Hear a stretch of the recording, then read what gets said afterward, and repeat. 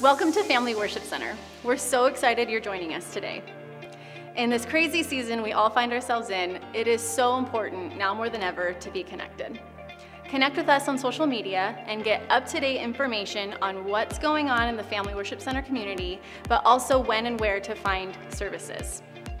If you'd like to be a part of what Family Worship Center is doing, you can choose any of the options on your screen and give whichever way is best for you. We'd love to hear from you. How are you doing? Let us know by shooting us an email at info@myfwc.church. Thanks again for joining us. Here's a wonderful message from one of our FWC pastors. Hope you enjoy. Welcome to church, everybody. It's so good to be back together again. We are 3 weeks into our state's no gathering mandate. So here we are. I'm actually just sitting here in my living room, but we're going to have church because you can't stop the church. The church was never a building. It was always about the people. So we're glad you're here, and it's going to be a great thing when we can all be together again. But for now, we're making the best of it. We hope you all are hanging in there, coping with it all okay. And it looks like we've got some time yet before we're going to be back to normal. But you know what? I think we're going to come back from this better and stronger. And it's going to be okay. We really want to take a minute and just thank the people on the front lines who are fighting this. You know, I kind of feel a little bit bad because what my country's asking of me is that I just like sit in my living room on my couch with my puppy and a blanket and popcorn and watch TV. And that's not the only thing I've been doing, but that's mostly what I've been doing. And other people are actually putting their lives on the line. And we just want to say thank you. We want you to know, if you're watching, that we are thinking of you and we are praying for you, praying all the time that God's hand of protection is over you and your family, and that you're going to be okay. And we just appreciate you, and we want you to know that. So good job. Keep up the good work, and we really do value you in this season. It would have been really nice if this virus had come with a warning sign, right? Or a memo that it put out like, hey, world, I'm going to be arriving on such and such a date, and I'll be here for such and such length of time, and this is what it's going to cost you. But, you know, it didn't come with any of that. And so here I'm wondering how long, just like you, we're wondering how long is this going to last? I mean, when it was first like 2 weeks, it's like, okay, we can handle 2 weeks. And then it went to 30 days. And now, I mean, just who knows? So we're asking those questions just like you. And, you know, we just don't know. We just don't know what it's going to be like. There's no warning when things like this come up. But I don't know about you, but I found myself a few times and I really have to battle this. It's happened like 4 times, but I've been sitting at like just in the couch or wherever I'm at, and my nose will start to run a little bit, and maybe I sneeze a couple of times, and it's like this thought comes into my mind, oh, I wonder if I'm sick. I wonder if I've got the virus. And I have to quickly grab those thoughts and not let my mind go there, because, you know, that could be a really bad path to walk down. So hopefully you're guarding your mind, you're guarding your thoughts in this season and taking those thoughts captive, because I'm going to just choose to believe God's report that he's protecting me and he's watching over me, and he's going to just keep me good, strong, and healthy. But it's kind of funny how our imaginations work, and we have to be careful with that. This morning, I want to go to the Word, and we're going to look in the book of John. So if you turn to John chapter 16, we're going to be looking at verse 33. And this morning, I'm reading out of the New Living Translation, so you can follow along, and the words are up on the screen as well. It's Jesus talking, and he says, I have told you all this so that you may have peace in me. Here on earth you will have many trials and sorrows, but take heart, because I have overcome the world. See, Jesus wasn't shy about the kind of struggling and the kind of the tough times that we were going to have in this life. He wasn't shy about it. He talked about it. He let us know. He says, you're going to have trials and struggles. And we really start learning this at a really young age, don't we? I was talking to my 4-year-old niece, and I started it out by just asking him, so what have you been doing? How have you been spending your time during this virus time? And she's like, I don't know.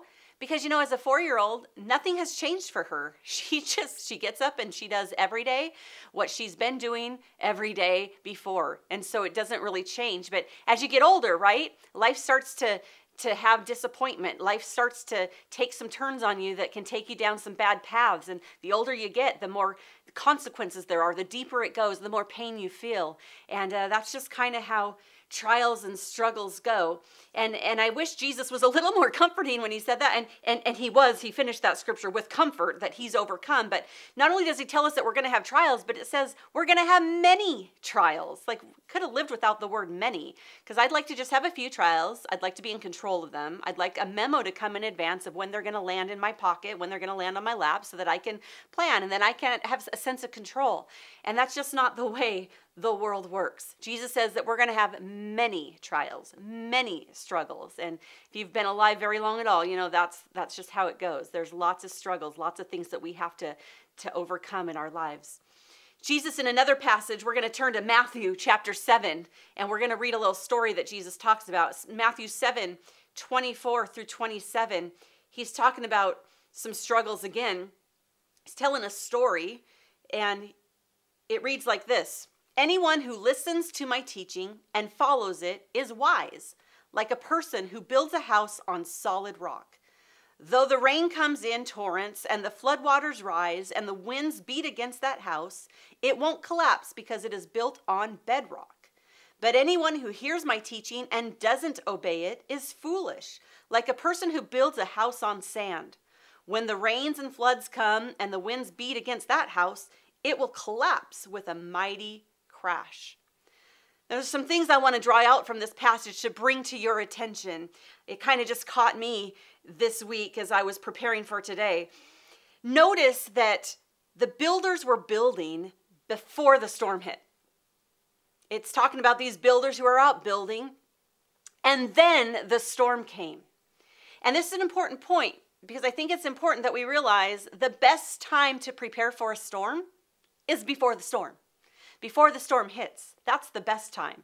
If you wait till the storm hits, you're going to be behind. I mean, all the toilet paper might be sold out, right? We want to be prepared in advance and be all stocked up and stored up. So these builders, they were building before the storm hit. But you know, sometimes we as humans, we like to procrastinate, and we just kind of put our lives sometimes on cruise control, and we're just kind of living life, going to work, doing what we do. And we don't give it a whole lot of thought because, you know, there's no wind, there's no storm. We're just kind of living life. We're on cruise control. In fact, some people put more time investing and planning and thinking about a 2-week vacation than they do on how they should live their lives. And I think this passage is saying that the wise builder is preparing, is building before the storm hits. And this morning, I think it's important that we think about how we've been doing, and have we been intentional? Have we been thinking about how we're going to build our life? And I think it would be better if we were intentional about how we were going to be building instead of just reacting to the things that are being thrown at us. And that's not an easy way to live, is when we're just always playing catch up and always trying to deal with the things that life is serving up. It's better when we can just live intentionally, strategically, on purpose, by principle, live our lives, and then it gives us a strength, it gives us a confidence that we can go forward with. And we need to be diligent about putting in the work before we need it, right? So just as an example, I have 2 types of friends. As we're dealing with this coronavirus, and as if the virus wasn't bad enough, now we're dealing with a lot of economic issues and financial issues. And I have 2 types of friends. Really, I have 3. So let me just preface my example with saying this. I have one type of friend who is struggling financially, but no fault of their own. I mean, they're just in a place, maybe they're a single parent, maybe they're a grandparent raising their grandkids, and they're just strapped for cash, just the way their life is. Maybe they were let go from their job, no fault of their own. And so I get that there's people struggling financially, and it doesn't make you somehow irresponsible. I get that there's that group of people. But aside from that, so feel the love that I'm sending out, okay? It's all good. We're all good.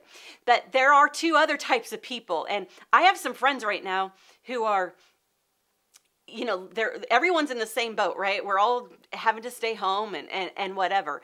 So these friends, several years ago, probably like 10 years ago, there was a group of us, and we just, you know, we got turned on to Dave Ramsey. Shout out to Dave Ramsey, Financial Peace University.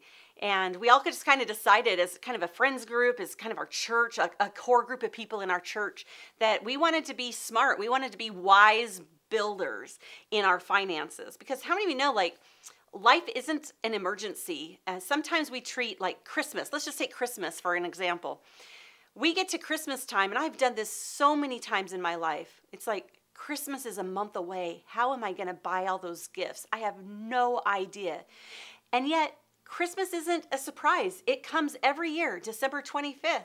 And yet, so many of us, it like just creeps up on us, and now it's here and we don't know. So then we go and we put everything on a charge card, and it's the cycle that's really difficult. So several years ago, probably 10 years ago, we decided we want to do some things differently. And so I have this group of friends, and we've been living this life together. And over these last 10 years, we've been doing the steps, baby steps. And first step is get your emergency fund, your $1,000, and that's really quite easy to do. I found it quite easy to do. I just sold a bunch of stuff that I didn't need anymore, and I was practically there. And then the second step, get out of debt. You know how nice it is in this time not to have to make a car payment, not to worry how you're going to make those credit card payments? I'm telling you, it's a really good place to be in. And then that third baby step of saving 3 to 6 months worth of savings. So I have friends who are at that point where they've got a fully funded emergency account, and that means that you've got 3 to 6 months worth of living expenses. So this virus hits and you're laid off from your job, you're fine. You're not sweating it in a financial sense because you've done the work. You've put it in. You were building your life before the storm hit so that you were prepared to handle the storm. See, that's how it works when you're intentional about it. But over these last 10 years, those same friends, they made sacrifices. They decided what they wanted. They saw the future and they knew where they wanted to be. And so they weren't eating out for dinner at restaurants and spending a bunch of money. They weren't buying the fancy handbags. They weren't, they were sacrificing and not cutting corners, but, like trying to save and put stuff away so that they could get into the place. I have some friends in this group, not only have they fully funded their emergency account, they've paid off their homes. They have no mortgage in this time. Man, that would be really nice. I'm not there yet, but man, they are just in a really good place, but they sacrificed and they built and they planned and they strategized and they were intentional about it. Then I've got this other group of friends, and man, they are really kind of losing their minds right now. They do not know what they're going to do. Pulling their hair out. They're scared. They don't know how they're going to put food on the table. They don't know how they're going to make their payments. They don't know what's going to come of all of this. And the good news is that most of America is in the same boat, so, we're all in this together. But, I also know that some of these people, man, they were, while my other friends were saving and skimping and being really frugal and tight with their money and careful with their money, this other group, we're just out getting our nails done and drinking Starbucks. There was a day in my life when I'd stopped at Starbucks on the way to work and on the way home from work. And Starbucks is not cheap. It's expensive. It will really catch up with you. But you know what? We spend money on stuff. We're getting our hair done, getting our nails done, and drinking the coffee, and going out to eat, and going out with our friends, and doing all the things. And guys, you're not exempt. You may not be getting your hair done and your nails done, but you got the things that you spend your money on. So before you go there and start getting mad at your spouse or your girlfriend because of all the money she's blowing through, we know you've got your things too. So don't think you're off the hook.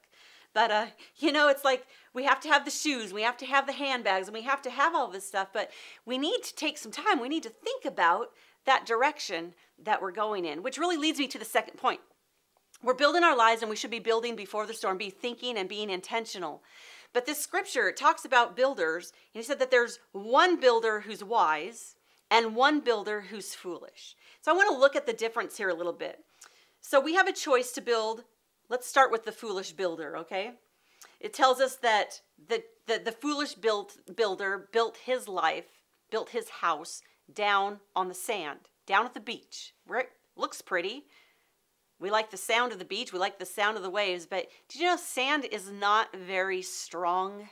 You notice that we don't really build homes out of sand. We don't build cars out of sand. You don't build clothes out of sand. Why? Because it's not strong. We use wood. We use metal. We use steel. We use concrete because those things are strong. We don't use sand because sand is weak. Sand is fragile. Sand doesn't have a foundation. You can't stand up to it. I've been blessed to be able to spend some time at the beach, from time to time. We're not that far in Western Washington. We're not that far from the beach. And I love this. You go down to the beach and you get out there in the day and you pull up in your car, you drive up on the beach and you set out, you open up your trunk, you get out your blankets and your umbrellas and all your toys, and you kind of set up for the day at the beach. And so along the day, people, little kids, they're building their sand castles, and you see people writing their names or love messages in the sand. And you got all that. One year I was there and I had seen Pinterest, okay? Pinterest. I'm one of those people who I see an idea in Pinterest and I think, oh, I could do that. That's awesome. So I saw this Pinterest picture, and people had built like this, like a sofa, like a couch, but it was round, but there was like a trench where your feet go, and then there was this bench seat, and then it had a back, but it was all in the sand, and then there was like a fire pit. I don't know if you guys have seen that picture, but that was the picture in my head. So I started in on it because I'm like, I could do that. It's sand, right? Well, it was a lot harder, and it took a lot more time, and mine certainly didn't look even close to the picture, but I was committed. I want you to know I was committed. But here's the thing about all that. You can spend the whole day, and at the end of the day, there's sandcastles, there's notes written in it, but you come out the next day, and what I find interesting, and I actually find it refreshing because it reminds me of a new beginning, the entire beach, the entire sand is completely flat and perfect again. All the sandcastles are gone. All the messages that were written are gone. My perfect little couch and bonfire just gone in a moment. And that's because the waves came in, the tide came in, right? And it took out all of that stuff because none of that stuff was structurally sound. It cannot hold up against the power of the waves. So when Jesus is talking about the foolish man who built his house on the sand, that's what he's talking about. When you build your life on that, it just cannot stand up to the power of the waves. And you know what? When we build our lives like that, we aren't going to be able to stand up to that either. A marriage can't handle waves forever. There's only so many conflicts and so much struggle that it can handle before it just won't handle. I mean, one day you're married and then one day you're not. And it could be months, it could be years, it could be decades. But a marriage built on sand is not going to hold up. Finances built on sand is not going to hold up eventually. And you know what? A lot of these things, your marriage, our finances, our health, a body is not going to hold up forever. A body built on Big Macs and French fries is not going to endure for the long haul. We need to be feeding it good things. So we have to understand that the waves are going to hit, and everything on the sand is going to buckle underneath it because the waves are just stronger. And so we need to realize that and be mindful and not be the foolish builders. See, when your life is built on the sand, everything is shallow and fragile. It's delicate, it's vulnerable. Your emotions are fragile. Your health is fragile. Your finances are fragile. Your relationships are fragile. And then the storm comes and, will you have enough to endure? Sometimes, and sometimes we see people, as a pastor, I see people devastated all the time by life. Things happen. And I feel horrible when stuff like that happens. And so that's why I want to tell people, I want to encourage people, before the storm hits, be thinking, be mindful, be diligent about how you're building. Of course, there is another option. He talks about another kind of builder who builds on the solid rock, a sure foundation. And Scripture teaches us that that's the wise way to build. When you build your life on the rock, your life has depth. It goes down deep. You have roots that go down deep. When the waves come, when the winds blow, you're not just easily unmoved. Everything just doesn't totally rattle you and get you off course. You're not just set off like that. Because why? Because you're on a sure, strong foundation and you can handle the wind. Doesn't mean you're not going to feel it, right? You're going to feel the wind blow. Doesn't mean you're not going to hear it. It can be happening all around you. Doesn't mean that you're not going to have some windows shattered, some shutters blown off, the roof blown off. It doesn't. I have seen people a storm has come into their life, like in their marriage, adultery, betrayal, horrible things.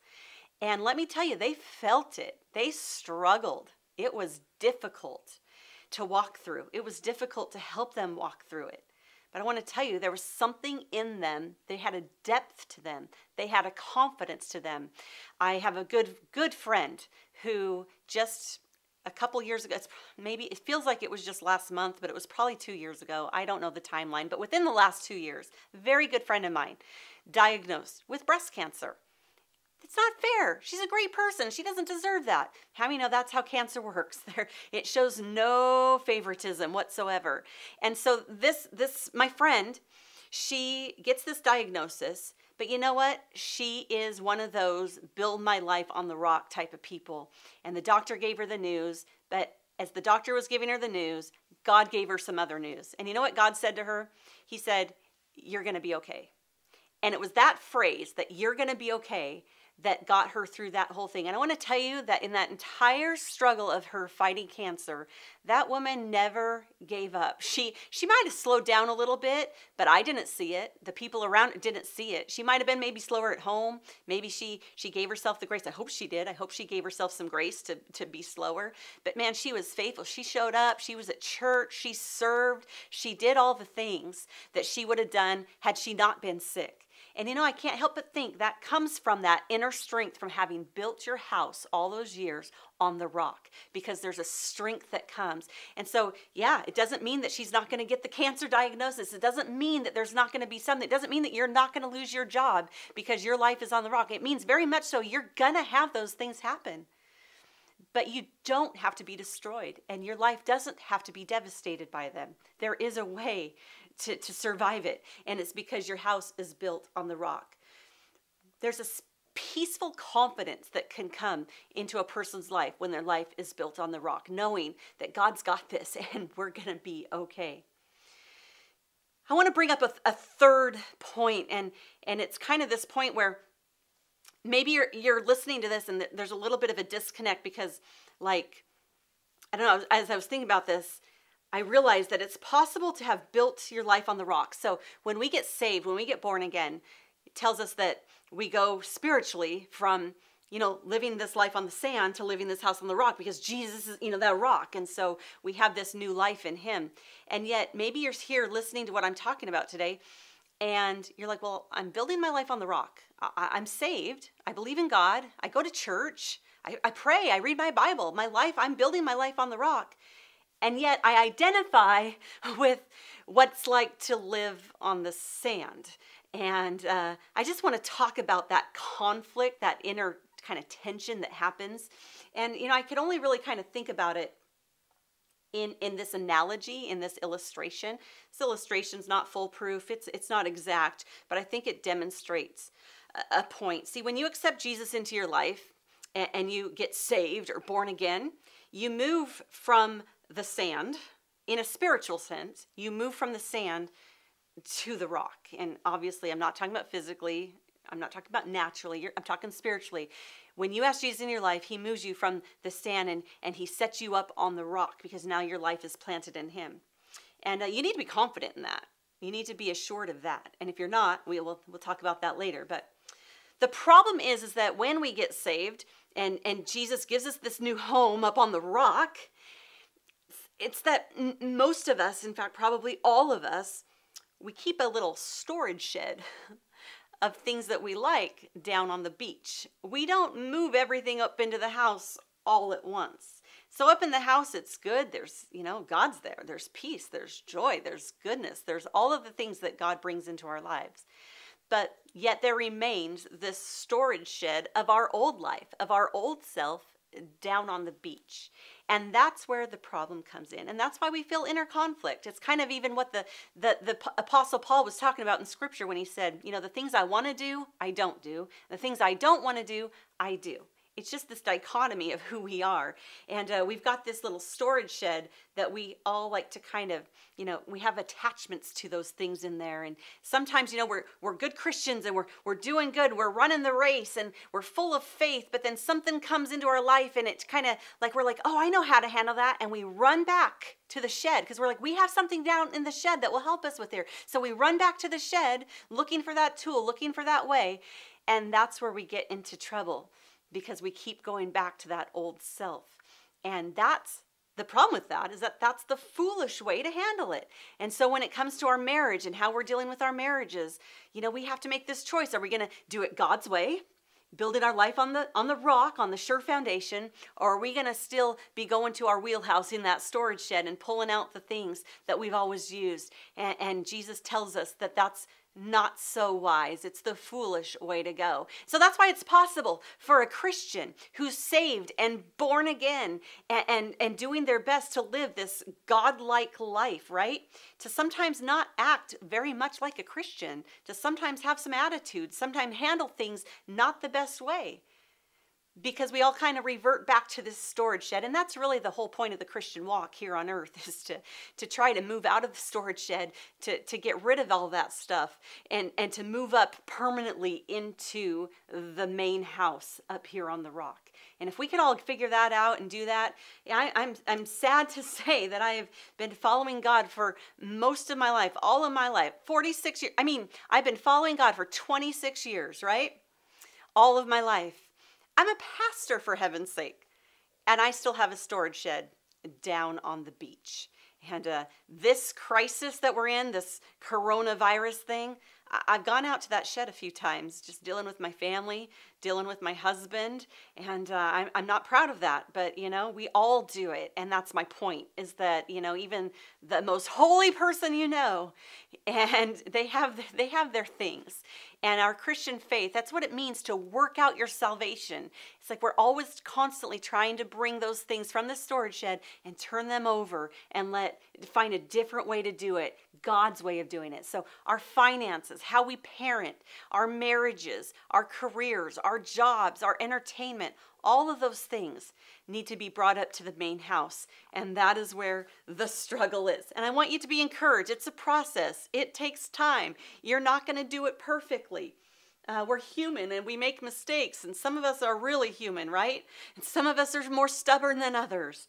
But I want to tell you, there is a different way. And when we'll build our lives on the rock, that is going to be the wise way. It's going to lead to life and peace. It's going to lead to good fruit. It's going to lead to good things. And that's what we want, right? We all want to live a good life. And I believe we're all doing the best that we can, but we need to be mindful of these things. We need to take inventory. And I pray that during this pandemic, this time when we're ordered to stay at home, that we'll give some thought to some of these things. Even maybe after hearing this message today, maybe some husbands and wives would sit down together and even discuss, you know, are there some things that maybe we're not doing so smart? Are there some things that we're doing? Is there a better way to do it? Do we need to see maybe it's just kind of analyze some things in our lives and give some introspection and see some things that we could do better? See, having the storage unit down at the shed, that's expensive. Storage units are expensive. I can't believe how many storage units there are in town, in our little town. It's like, man, we have houses to store our stuff in, and yet we have so much stuff, we still need a storage unit. It's crazy, and they're expensive. But your storage shed down on the beach, it's expensive too, because it's costing you the fullness of what God has for you. It's costing you the fullness of joy that He has, the fullness of His will and His plan. I want to tell you, God's plan for you is good. God's plan for you is better than what you could plan for yourself. God's plan for you is perfect. And the more we can get, the more things we can get, the more issues we can get up into the main house where God is and building our lives on those solid foundation, that's those solid principles that we find in God's word, the better off we're going to be for it. And I just, in closing, we're going to wrap this up. I just want to talk about the rock for a second because I think this is important. It says that the foolish builder built his house on the sand, but the wise builder built his house on the solid rock. And so I would say, where is this rock? What kind of rock? Do we use granite? Do we use basalt? Should we use pumice or slate or shale? Like what kind of rock? See, the rock is not a where, and the rock is not a what kind. The rock is a who, and the rock is Jesus, of course, right? It's Jesus. Jesus is the solid rock that we can build our lives on. Jesus and His words, the truths, the principles from His word, that's how we build our lives on it. You know, the world has all kinds of knowledge for us of what's a great marriage and how to do your finances, but I want to tell you that there is a best way, and that is God's way. And, you know, I even know people who don't even believe in God, but they do God principles. The way they spend their money and the way they treat their spouses, it's all from the Bible. They may not even know it. But it's a good way, and they live good lives because his principles work. His principles are wise, and they're going to make us have better lives. And so just quickly, you don't need to turn these. I'm going to read these really quick. There's just a few scriptures that talk about Jesus being the rock. Psalms 18:2 says, "The Lord is my rock and my fortress and my deliverer, my God, my rock in whom I take refuge, my shield and the horn of my salvation, my stronghold." 2 Samuel 22:2 says, he said, "The Lord is my rock and my fortress and my deliverer." And Isaiah 28:16 says, "Therefore thus says the Lord God, behold, I am the one who has laid a foundation in Zion, a stone, a tested stone, a precious cornerstone of a sure foundation." You see, the rock is a who. And if you're listening to me today, I'm going to ask you to be really honest with yourself, okay? Here are some signs. Now, these aren't all the signs. These aren't everything. They're just some indicators. There's just some like warning flags that I want you to ask yourself because I want you to be honest. And would you say that your life is best described as being built on the sand or being built on the rock? So here's some things to ask. If you're scared and fearful, if you're anxious, panicked, worried, if your relationships are like a time bomb just waiting to go off, if tensions are high and you feel like you're just going to lose it, if your financial situation is on the brink of collapse, if you feel like you have no control, you feel like there's no hope, you can't see any light at the end of a very dark tunnel, these are just some of the signs that you might be building your life on the sand, and you might want to give it some consideration, because here's the great thing about Jesus being the rock. It's never too late. It's never too late for you. You haven't gone too far. You haven't messed up too bad. You can make a comeback. You can turn this thing around. I promise you. I've seen it. I work with people all the time. I'm around people all the time who have the story of how they were broken. It was going bad. They were on the wrong path. And yet they put their faith in Jesus, the rock, and he turned their lives around. I want to tell you, it happens all the time. I see it all the time. I'm around it all the time. I see it. And so I just want to encourage you with that today, that if you'll put your faith in Jesus, if you'll put your hope and build your life on that solid rock, you too can have a great, awesome life. It doesn't mean you won't struggle. It doesn't mean you're not going to have storms. It doesn't mean you're going to never feel rattled or shaken. But I'm telling you what, you can stand and you can endure when Jesus is your rock. This morning, I'm going to take a few moments. I want to pray with some people. You might be listening to me today and you don't know Jesus. You're not in a relationship with Jesus. You've never been in a relationship with Jesus, never been born again. Or maybe you're listening to me and you've walked with Jesus before, but you've walked away. And I want to pray with you. I want to pray for you. I want to just bring you to a point closer to Jesus. And you know what the great thing about God is? He understands you, and he understands our human weakness, and he understands our doubt and our fear. So you can pray this prayer today, and I'm going to invite you to do that. And I want you to know that as you do that, as you reach out to God, God's going to reach out to you. Here's what Scripture teaches. It says that Jesus, he stands at the door of your heart, okay? Now this is also, he's not at your front door, so don't worry. He stands at the door of your heart, and he's knocking. He knocks just nice. What I mean is he's not bold, he's not aggressive, he's not loud, he's not arrogant, he's not mean, he's not angry. He's just standing there at the door of your heart and he's just knocking. And Scripture goes on to tell us that if anyone will open the door and invite him in, he'll come in. He won't force his way in, he's not going to knock down the door. But if you'll go to the door and you'll open it. And this morning, I want you to know that God is knocking on your heart. And if you'll just open up that door, he's going to come in. And the thing about Jesus is that he is not demanding. He is not rude. He doesn't make you do things. He's a good friend. And he'll walk with you. And he'll go at your pace. And he'll love you all the way. And he will reveal himself to you. If you'll give him a chance, God will make himself real to you. And so you have to start, though, by asking him into your life. Because he's not going to force his way in there. He's not going to make you do it. So this morning, we're going to pray a prayer. if you've never asked Jesus into your heart, or maybe you've walked away and it's time for you to come back, I actually want you to pray this prayer with me. So what I'm going to do is I'm going to pray out loud, and I'm going to pause between it. And as I say a phrase, I want you to repeat the phrase after me. We're actually going to put this prayer up on the screen, so you can even pause the video right now, or take a screenshot so that you have this prayer, because maybe you're not ready to do it right now. Maybe it's awkward. Maybe you're in a group of people and it would just be weird for you, but you can get this screenshot or however you want to do it. And when you have a moment, when you can get alone with God, I want you to pray this prayer. And this is the beginning point. This is the starting point. This moves you off of the sand and gives you that main house up on the rock that I was talking about, right? And so that's the first step, is you got to get off the sand and you got to get to a place where you can go to. And so would you pause with me for a moment, and we're going to pray. And I just want you to repeat this prayer with me. Dear Jesus, I invite you to come into my life. I want to start building my life on you. Please help me. I'm asking you to be the Lord and Savior of my life. In Jesus' name, amen. All right, thank you for praying that prayer with me this morning. But I'm not done yet. I want to pray for one more thing. I want to pray for all of you all who are watching, you're walking with Jesus. You have previously prayed that prayer that we just prayed, and you're saved.